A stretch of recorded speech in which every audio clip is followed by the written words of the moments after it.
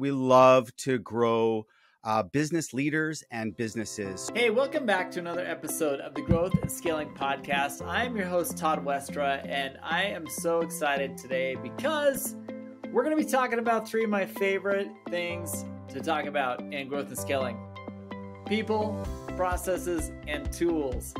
There are so many of you out there trying to grow and scale your businesses, and you're having a hard time because, first of all, the people problem. It's challenging to know how to control and manage and hire and build the right teams with the right people. It just is. I don't care who you are. Almost every business founder runs into this problem. And then the processes. Oh my gosh. I mean, they are a pain in the butt sometimes to put together. How are you going to make this business run differently than the other one that you ran or the other group that you used to work for? How do you make it yours? How do you make it unique? And how do you get buy-in from your team? And then the tools, yes, the tech, the pieces of equipment that you use, the things that you need to grow your business.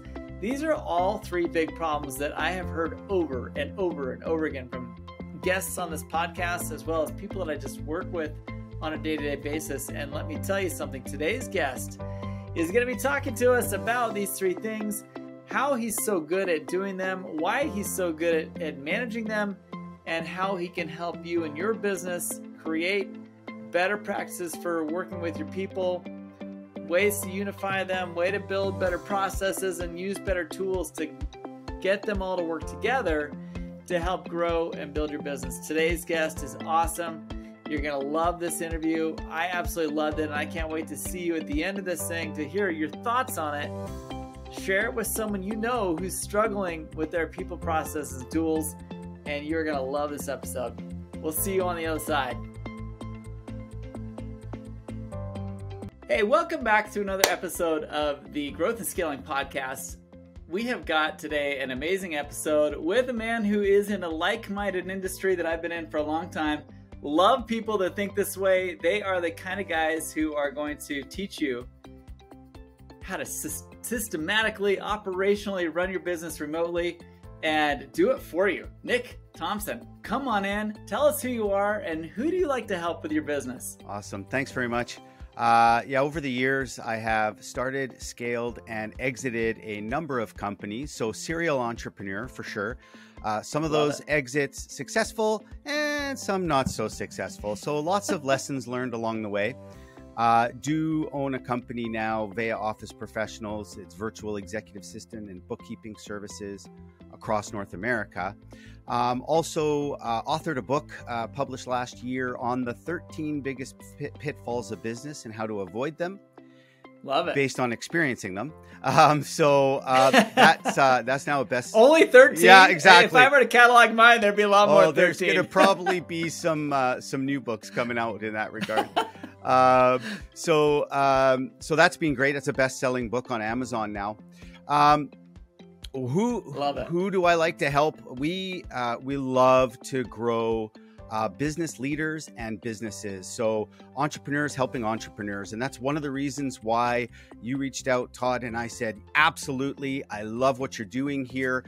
I would love to contribute because we're definitely like-minded, as you said. So appreciate being here. Love it. I love it. I love it. You know, honestly, it's a fascinating industry that you're in. And when I meet other people who are in the business of helping other businesses, in particular in growth and scaling phases, if they haven't done it, I immediately count them out. But you have had experience in growth and scaling yourself. Tell us a little bit about your journey. I mean, how have you gotten to the point now where you feel comfortable coming in and saying, hey, look, I have got some key positions and roles we can fill for you that you're not able to do yourself right now. Tell us about your journey. What got you here?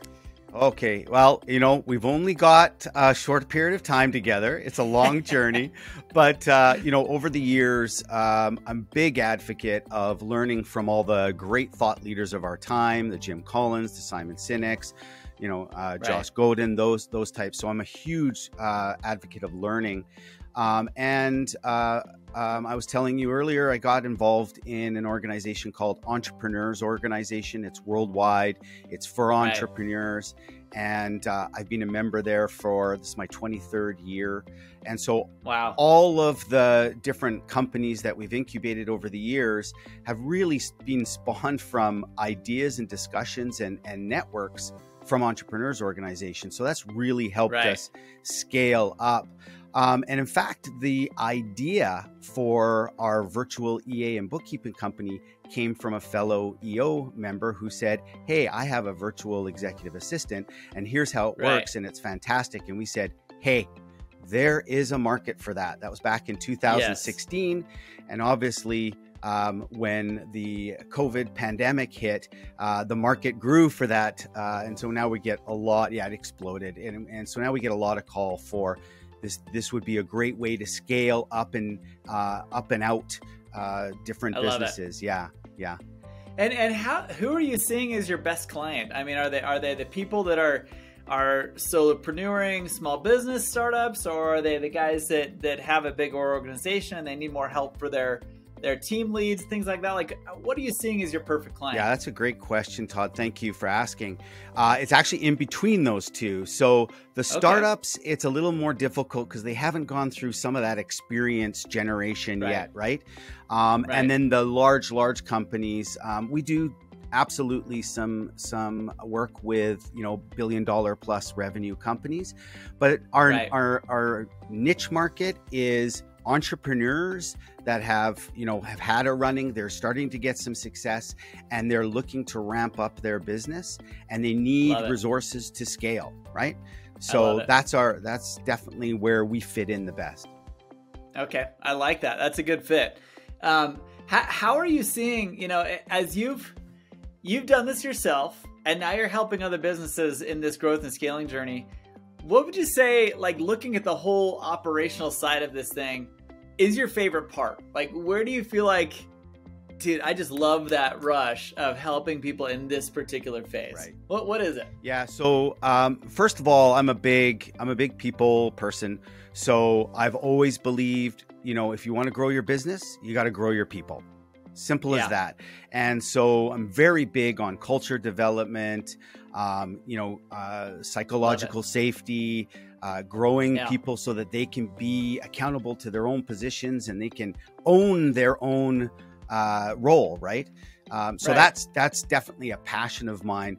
When it comes to that, we like to integrate those types of people into organizations that understand that very value of growing people.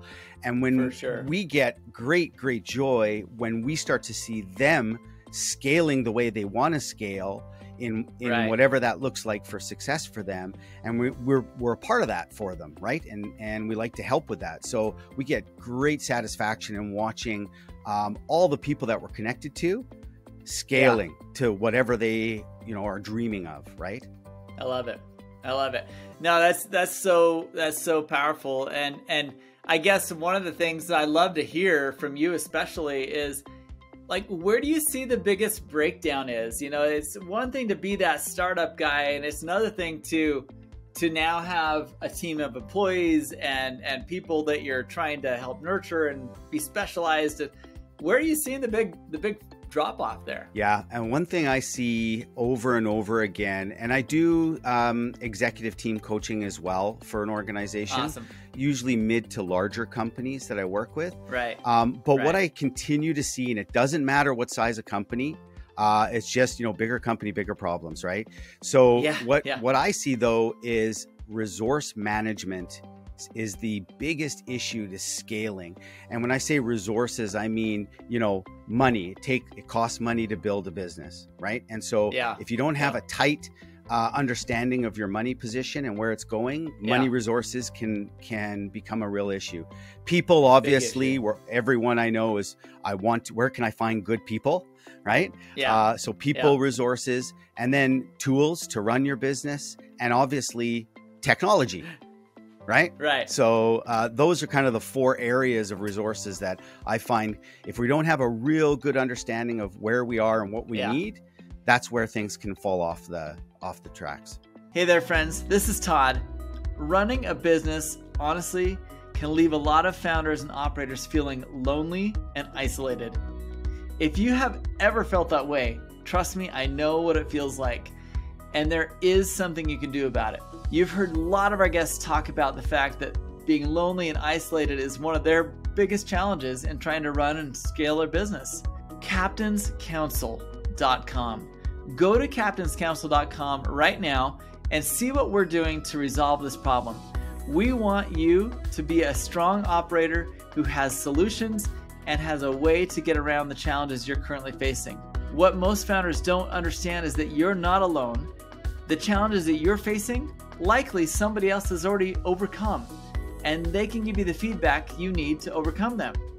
Who better than your peers, other founders, other operators who are joining with you in a small group setting, a global community setting, as well as at our in-person events to guide you through these challenges that you're facing right now. Don't give up, keep on pushing, but do it with some good advice from your peers.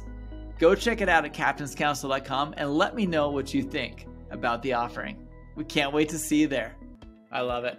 You know, you have literally just quoted, as I ran this podcast in early 2020, I started almost just predicting almost every time what people are going to say are the biggest challenges of their growth journey. And almost every CEO founder says first people, processes, and then tools. There you go. And you know, your resources and process, very similar agenda here. But you know, for those listening who are in a growth journey, this isn't being repeated out of a predetermined cue that I've given people. It's a common problem. Most people have problems with people, processes, and tools. So how do you, as a virtual assistant provider, solve that problem? Awesome.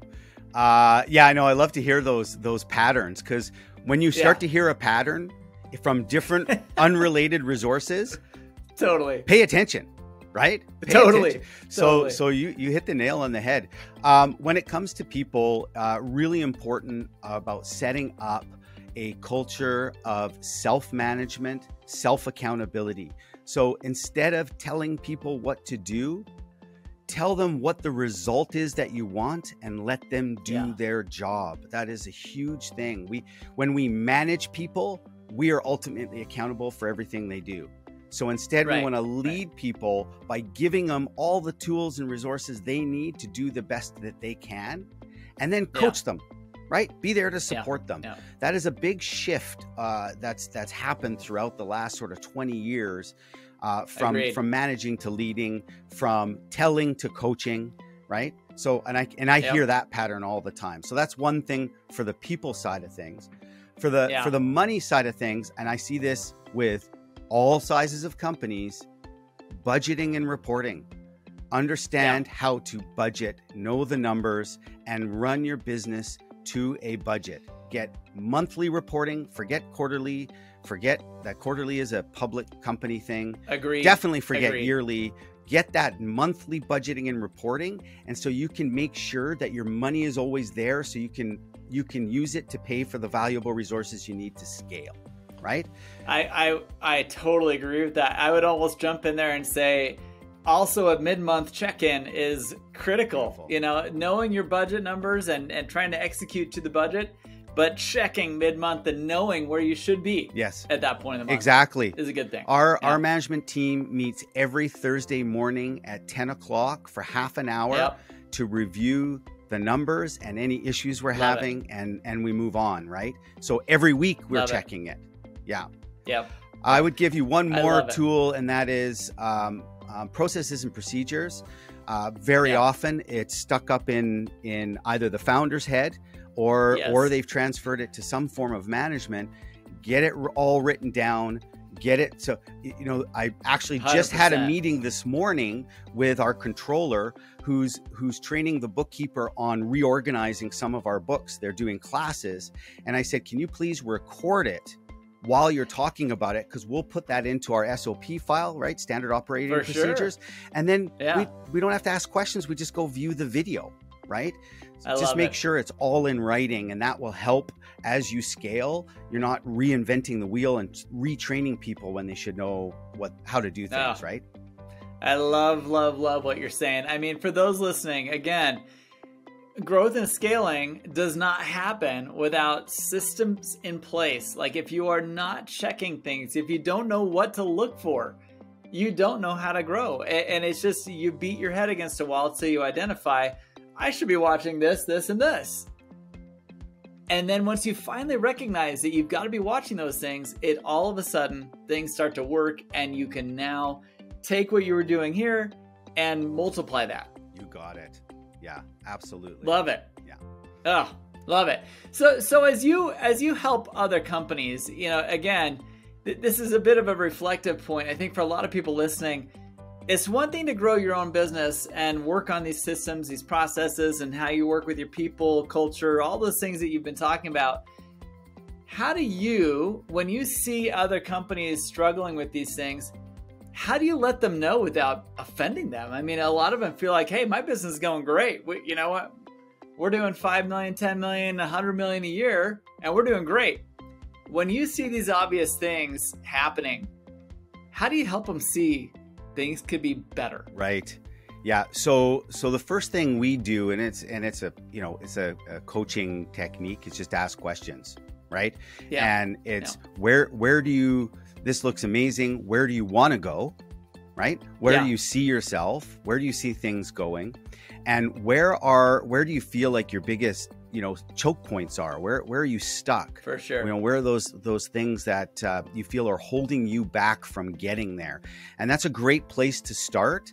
And when they start to explain that and say, I need some help in certain areas, then we can say, okay, well, here's a resource, or here's an example of another company that went through this, or one of my own companies that went through this.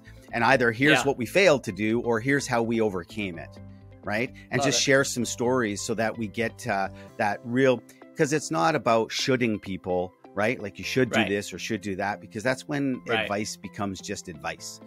It's about sharing experiences and real life stories that we can learn from. So those typically resonate better with people. I love it. I love it. Now, as you have, I'm going a little bit off cue here, just because I feel like this conversation is so helpful for people to hear. Tell me where you feel like, as you have seen the evolution of through COVID, as you mentioned earlier, you see this evolution of people finding resources out of their immediate office space, and outsourcing either to a remote company or having employees remotely. What do you see as the biggest fails there, and how do you help solve that? Absolutely. And it's a great question. Very relevant for these days, isn't it? So there's a lot of fear by employers about remote work, or some of them are looking at a mix, right? Like half in office, half. And obviously we're only talking about like office type jobs. I mean, when you're talking about trades, we can't really do trades work remotely. We need people with hands-on. So super important, health, all the for sure, all the vital services that we have. But when we're talking about office work, some of the greatest fears are, how much are they working, right, at home? How much are they doing? Are we getting the right productivity out of people, etc.? And some of the recommendations are, our meeting rhythm that we normally would have in the office on check-ins and, stuck points and that sort of thing. We have to increase that meeting rhythm when people are working remotely. So the communication has to go up, because there's no flybys, water cooler talk, fly by somebody's office and say, you got a second. Totally. So we just have to increase those meeting rhythms and set a rhythm so that you're meeting, and it might be a quick daily check-in in 5-10 minutes. Sure. It might be 2 to 3 times a week, whatever it is. Just make sure that there is a structured meeting rhythm, and increase that meeting rhythm with people working virtually. So because it's good for everyone. The people working virtually sometimes, they sometimes feel a little bit isolated. So to have that is good for both sides of the equation. The other thing is making sure there's clear results and metrics for each role, so that they're being measured and everyone can see how much we're progressing towards Totally. getting things done, success, etc. Right? So we got to be really clear. That's a best practice anyway, Todd. It's just that we have to be 100%. really hone in on those when we're doing virtual, because we can't just walk by somebody and say, "Oh, I forgot to ask you something," right? What are you doing? Yeah, or you walking Right? by and seeing the computer screen, Right? going, "What are they working on right now?" Or, "Oh, hey, I saw. Oh, I just saw you. Did you happen to call, Fred from so-and-so place?" Right? We don't have that luxury anymore. Now we have to structure it a bit more, right? It is. And, I think that you bring up a point that I think is so vital in growth and scaling. And that is, at launch point, most businesses are okay having a team of generalists, someone that can kind of wear a lot of hats and help you accomplish the get off the ground phase of your business. Once you get into growth and scaling phase, if you don't have specialists with very, very clear definitions of what you expect them to be doing, they don't do much. You may have the best hire in the world, but if they don't know exactly what you're expecting from them, they don't perform as the best person in the world because they don't know what you want from them. So how do you recommend to people getting clear on that? How do they write it down? Do they make videos? What have you seen to be most effective in that? Great. An excellent point. I heard this a long time ago, and I just always seem to, I like to think of things visually a little bit. I was talking with an associate, and they said, listen, think of each person's role as a highway, right? Freeway where you are, sure. and you're driving down the freeway, and you show them, this is the border on this side, this is the border on this side. Your goal is to get to this location with these metrics. How you drive the car is up to you. How fast you drive is up to you. Right? Fast, slow, change lanes, safety, look out for that truck, right? But you just define the actual borders of where it gets dangerous, right? Or outside of their scope. So in order to do that, we recommend, job description, right? I answer the phones. I talk to people when they come in the door, whatever. Sure. We recommend what we call a performance description. And a performance description says, here's the task. Here's how I do the task. And here's how I measure if I do it really well. Yeah. And we do that for each task. And we like to get each individual to do their own. That way they own their own performance description. So that's something that really works well. That is an interesting thing. So you essentially outline the objectives you want them to accomplish, and then have them outline how they're going to get it done. You got it. Yeah. Wow. Yeah. And then they own it, and we say, improve upon it, right? It's yours. You own it. Negotiate with other people, whatever you need to do, and keep updating it. And it's a public document, so we can all see each other's performance descriptions. Love it. Yeah. Wow. I like that. Now listen, Nick, this conversation is amazing. I think that anyone listening is going to find value in this. Tell me about, as you've been part of these other organizations, you've mentioned EO, you've mentioned, you do some consulting work. Is there someone in your circle that you have looked at and just said, you know what, this team inspires me, this person inspires me to be a better founder, to be a better manager, whatever it is? Who is that in your circle that you'd like to give a shout out to today? Yeah, well, I would definitely like to give a shout out to my dad. My dad and I, awesome. We first started my very first company together. It was a marketing company. Cool. And we started it together, and he was definitely a mentor through the years. He's not going to be able to hear this podcast. He's in a home. He's got last stage dementia, but he is one of my greatest heroes, always has been. Since growing up, and taught me a lot about, ethics in business, taught me all about people and how to treat people properly. And so he would definitely be my first shout out in terms of business. And I had another mentor, actually happened to be a friend of my dad's. His name is Dale Hodgson. He is he was in YPO, Young Presidents Organization. Still is, and he's in his 80s. So he's still an entrepreneur. And he mentored me through buying a corporate building for my business and how to structure that, selling my first business, how to structure that. It mentored me through all these the biggest transactions of my life during those 20 years. So huge shout out to Dale. Thank you so much. And he knows awesome this because I've told him to. Yeah.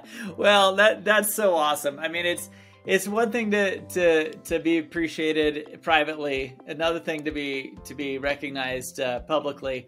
I think that these shout outs to me mean a lot. I love hearing the dad ones. My dad's also an inspiration, but Nick, I appreciate you and your dad. I appreciate this family friend who's been able to mentor you.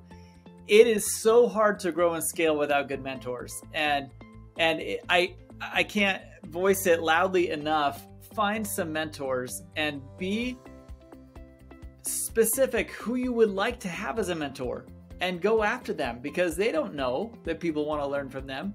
I'm quite certain, Nick, that in your 23 years being involved in EO and in YPO, you have likely been a mentor to other people as well. Everyone wants to give back in this community of founders. And I feel like if you don't find someone that wants to help you, it won't take a lot of searching to find someone that will. So be humble, be willing to ask for that help.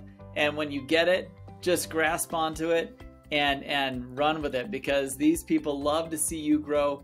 Nick, you are an amazing founder to have on today, because I can tell already that you've been in that role as a mentor, and thank you for all that you do for our community of people trying to grow and scale. Todd, thank you for putting this podcast together for this massive community to help them. That's why I'm so excited to be a part of it. What you're doing, I think, is absolutely fantastic and honorable.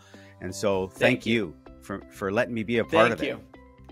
Well, I appreciate it. And for those listening, we look forward to having you follow up with Nick. He's available online. We'll put all of his links in the show notes below. Don't hesitate to follow him. Reach out to him if you got questions, and let's move forward. And we hope you have a good, successful week listening to the Growth and Scaling Podcast. Thanks for being here today, Nick. Thank you. Hey, what did you think of that? Yeah, I know. He does a business similar to what I used to do, which is virtual assistant, outsourcing, virtual team members, building those remote teams and getting them to work for your business in a way that you've maybe never thought of doing, or maybe you have, but have been ineffective at doing it. He does it really well. I am telling you right now, if you're trying to grow and scale your business, you have to listen to the advice that he gave. Such good advice. Go back and re-listen to this again and again, because there are nuggets in there that he and I both discussed that are going to help you to grow and scale your business, because you can't do it all by yourself. You can't. You just can't. So when you put the right people in the right places, the right processes in the right places, teach these people how to use the resources that your business have, you then align everyone with the right vision, and you have got a growth generation machine. Okay? Your business needs to operate without you. The founder can only run so many things at any given time. So hand off these things to the people that can help you. You'll find so much more joy knowing that someone else is handling the problems that you're not good at, or you just don't have time to run, so that you can focus on the things that make you a better business owner, founder. I hope this helps. Share this episode with anyone you can who needs it. Like, share, subscribe, do whatever you need to do, but get the word out that this podcast, the Growth and Scaling Podcast, is the place to help you learn the tools and resources you need to grow and scale your business. Thanks so much for being here. We'll see you on the next episode.